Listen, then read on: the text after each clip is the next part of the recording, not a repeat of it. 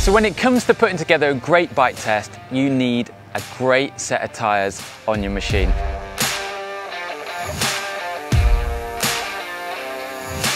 And we've been lucky because Michelin have backed us once again, and this year we've been sporting their Power GPs. Now these tyres were all new for 2020, but this has been our first chance to actually put them to test.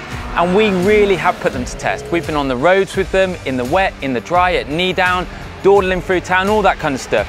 We've been on the drag strip with them, asking them to work from cold. We've been on the track with them, and that's where they really shone. These tyres have been absolutely fantastic around here. We've set low 35s on street bikes around this circuit, which is really quite epic. They've got loads of feel, they've got loads of grip. They've just impressed us in loads of different ways. I'm not just saying it, they've ticked every box. They've been absolutely fantastic on this test. And if you are looking for a tyre that's going to cut it on the road and on the track, in the wet or in the dry, look no further.